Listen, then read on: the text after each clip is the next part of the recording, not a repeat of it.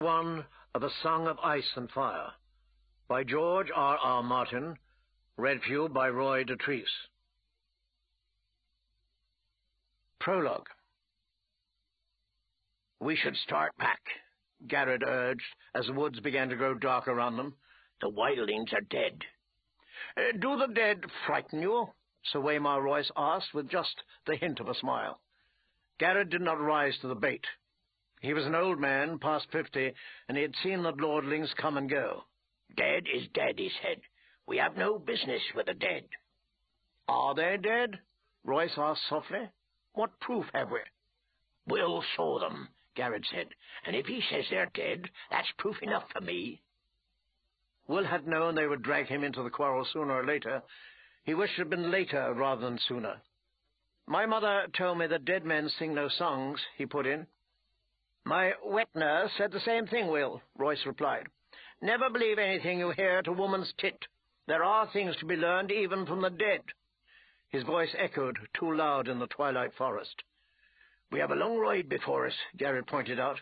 8 days, maybe 9, and night is falling. Sir Waymar Royce glanced at the sky with disinterest. "It does that every day about this time. Are you unmanned by the dark, Garrett?"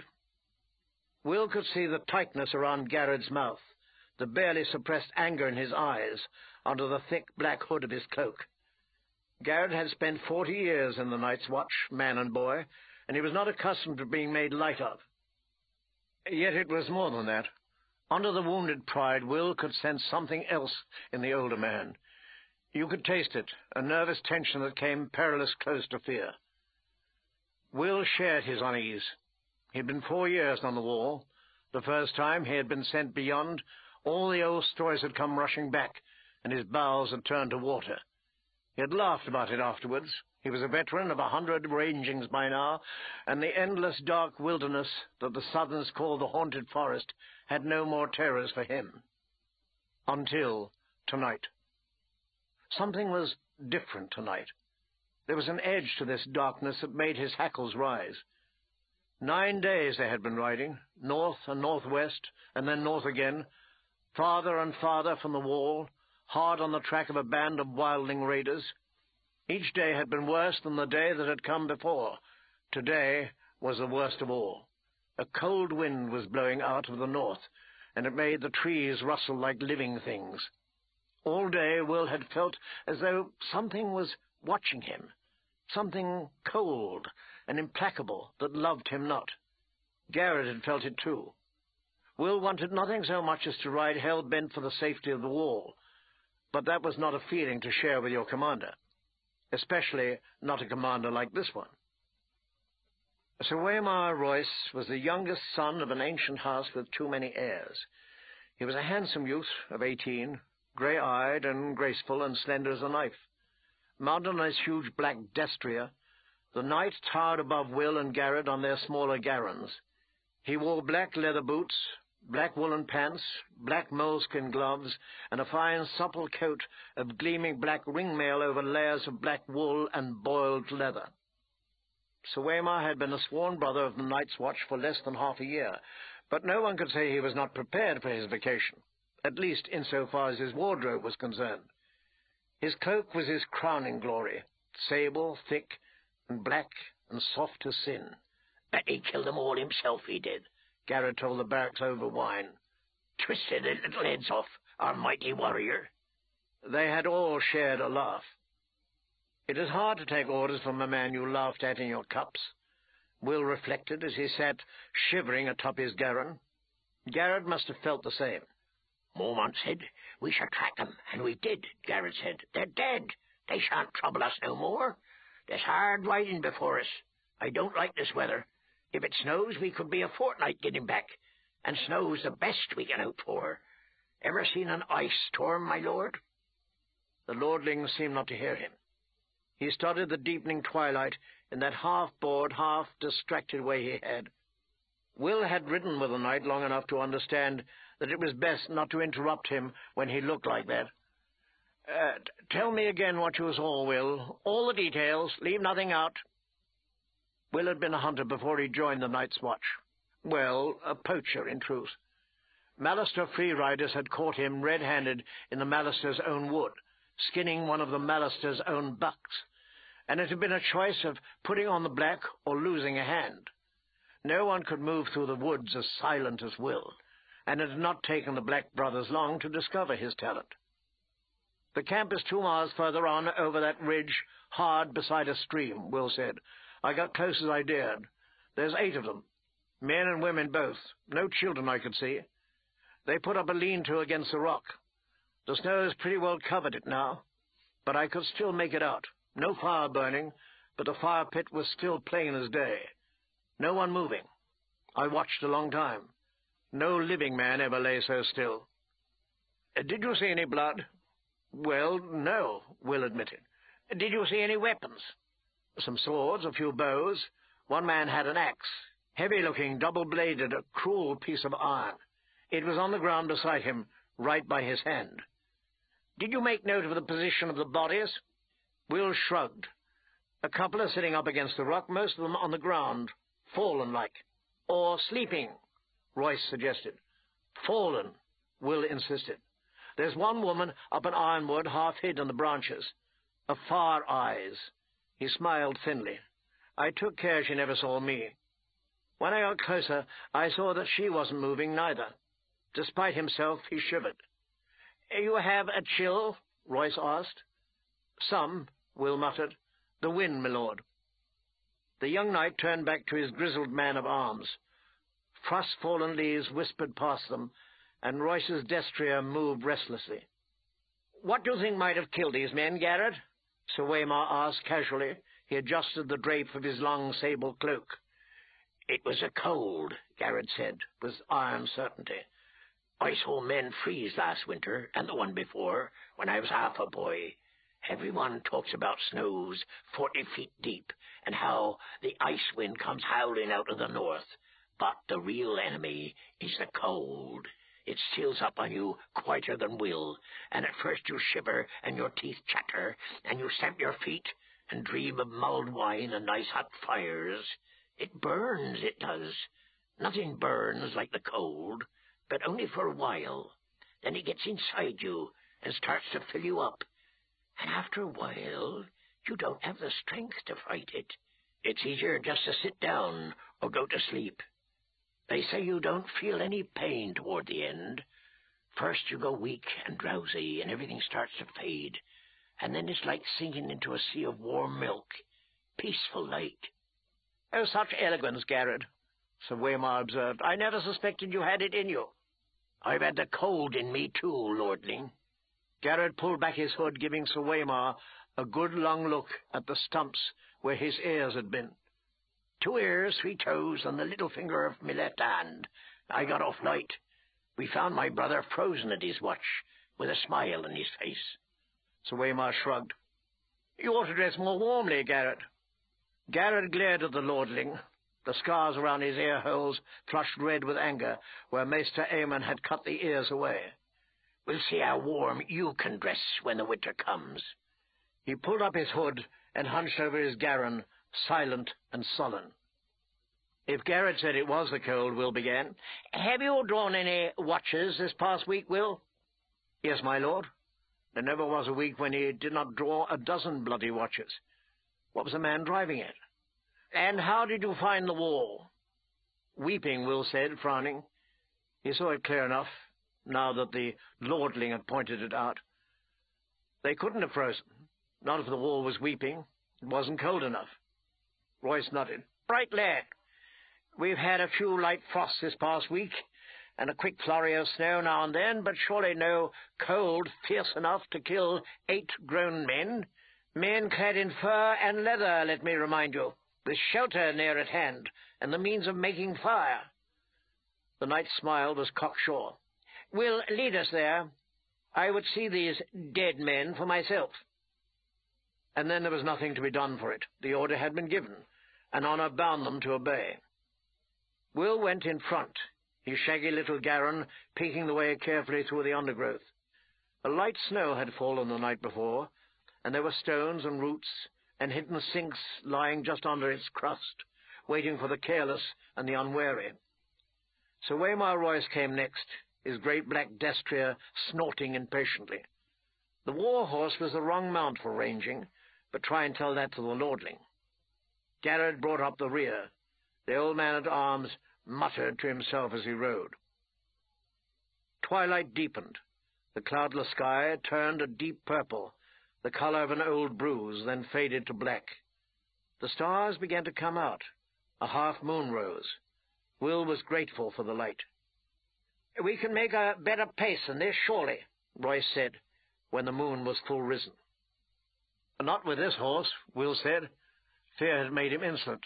Perhaps my lord would care to take the lead. Sir Waymar Royce did not deign to reply. Somewhere off in the wood a wolf howled. Will pulled his garron over beside an ancient gnarled ironwood and dismounted. "Why are you stopping?" Sir Waymar asked. "Best to go the rest of the way on foot, my lord. It's just over that ridge." Royce paused a moment, staring off into the distance, his face reflective. A cold wind whispered through the trees. His great sable cloak stirred behind him like something half alive. "There's something wrong here," Garrett muttered. The young knight gave him a disdainful smile. "Is there?" "Oh, can't you feel it?" Garrett asked. "Listen to the darkness." Will could feel it.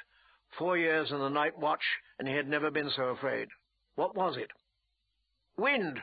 Trees rustling! A wolf! Which sound is it that unmanned you, Sir Garrett?" When Garrett did not answer, Royce slid gracefully from his saddle. He tied the destrier securely to a low-hanging limb, well away from the other horses, and drew his longsword from its sheath. Jewels glittered in its hilt, and the moonlight ran down the shining steel.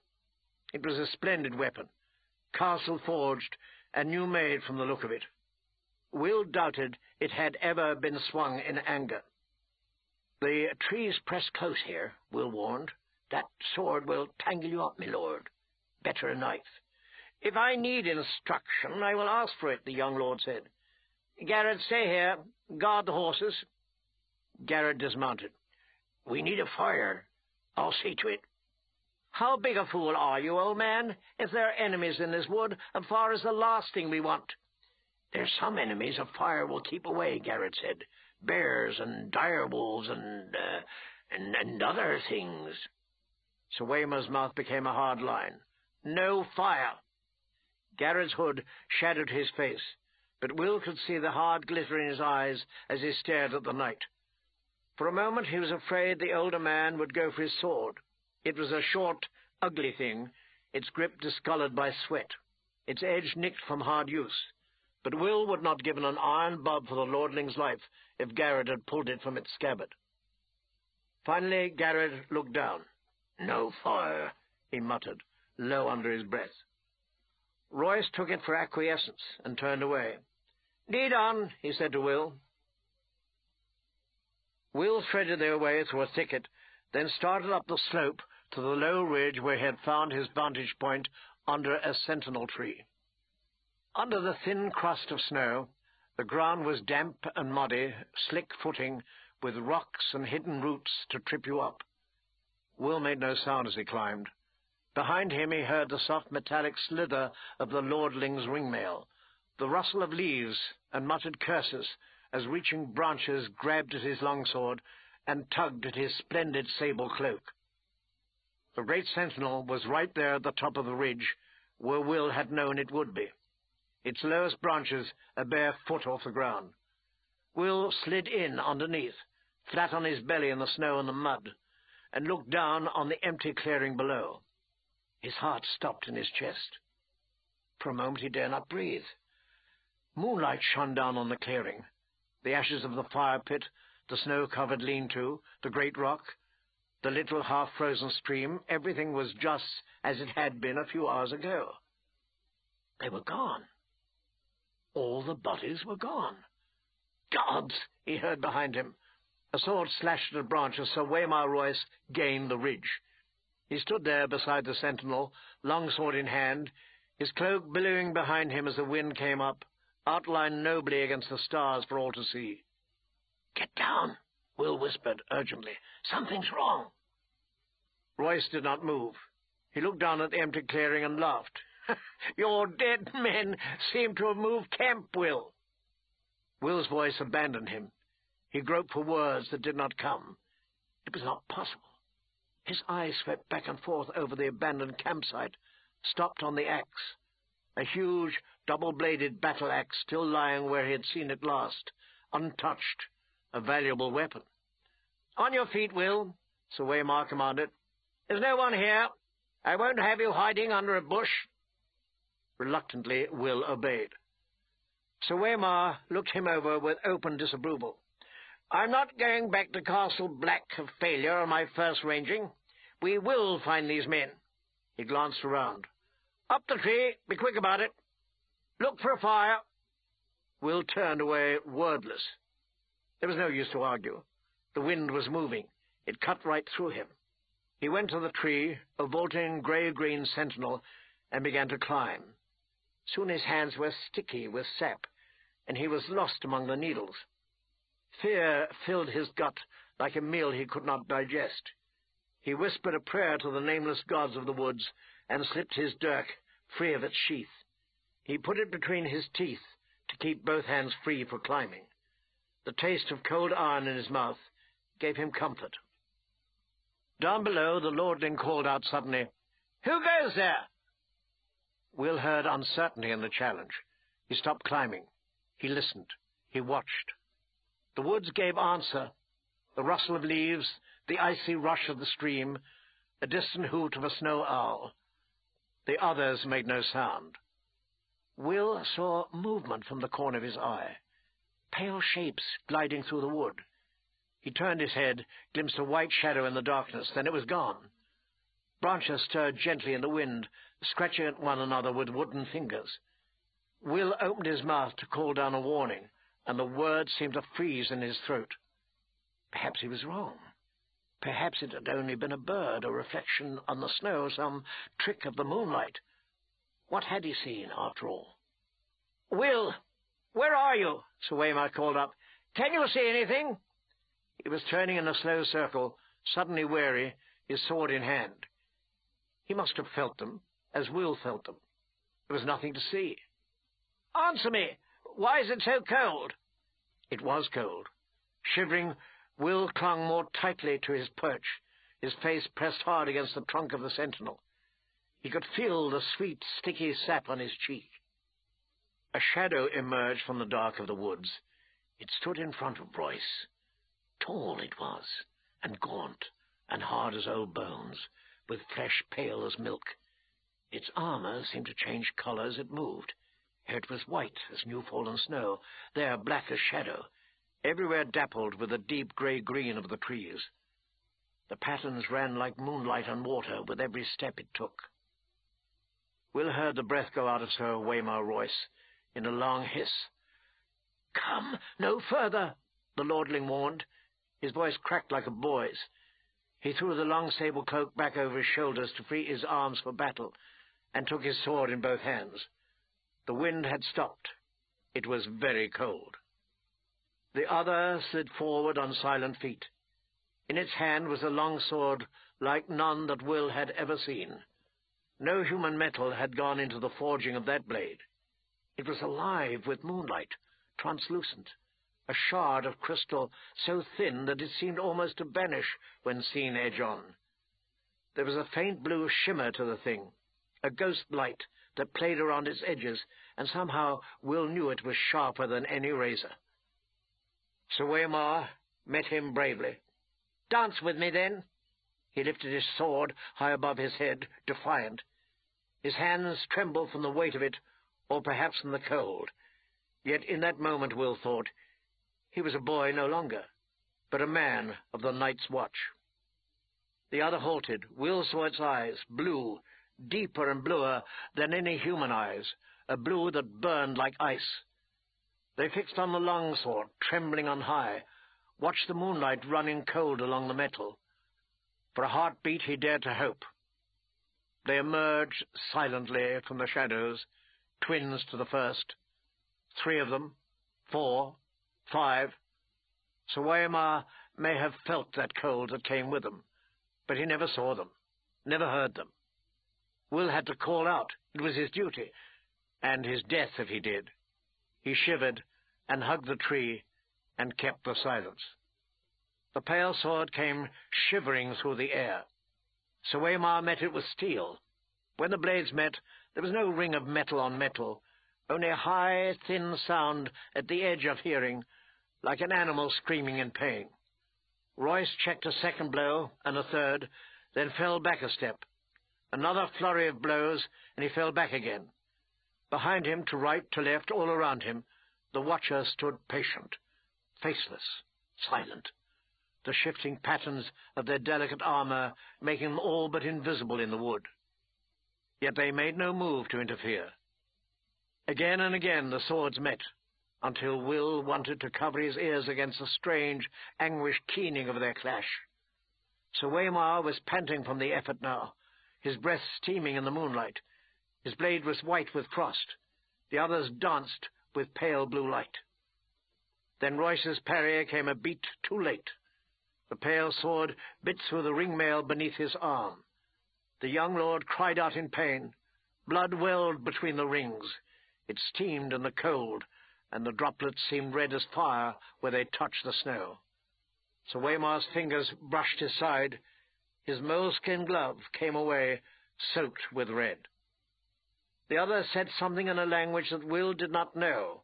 His voice was like the cracking of ice on a winter lake, and the words were mocking. Sir Waymar Royce found his fury. "For Robert!" he shouted, and he came up snarling, lifting the frost-covered longsword with both hands and swinging it around in a flat sidearm slash with all his weight behind it. The other's parry was almost lazy. When the blades touched, the steel shattered. A scream echoed through the forest night, and the longsword shivered into 100 brittle pieces, the shards scattering like a rain of needles. Royce went to his knees, shrieking, and covered his eyes. Blood welled between his fingers. The watchers moved forward together, as if some signal had been given. The swords rose and fell, all in deathly silence. It was cold butchery. The pale blade sliced through ring-mail as if it were silk. Will closed his eyes. Far beneath him, he heard their voices and laughter, sharp as icicles. When he found the courage to look again, a long time had passed, and the ridge below was empty. He stayed in the tree, scarce daring to breathe, while the moon crept slowly across the black sky. Finally, his muscles cramping and his fingers numb with cold, he climbed down. Royce's body lay face down in the snow, one arm outflung. The thick sable cloak had been slashed in a dozen places. Lying dead like that, you saw how young he was, a boy. He found what was left of the sword a few feet away, the end splintered and twisted like a tree struck by lightning. Will knelt, looked around wearily, and snatched it up. The broken sword would be his proof. Garrett would know what to make of it, and if not him, then surely that old bear Mormont or Maester Aemon. Would Garrett still be waiting with the horses? He had to hurry. Will rose. Sir Waymar Royce stood over him. His fine clothes were a tatter, his face a ruin. A shard from his sword transfixed the blind white pupil of his left eye. The right eye was open. The pupil burned blue. It saw. The broken sword fell from nerveless fingers. Will closed his eyes to pray. Long, elegant hands brushed his cheek, then tightened around his throat. They were gloved in the finest moleskin and sticky with blood. Yet the touch was icy cold.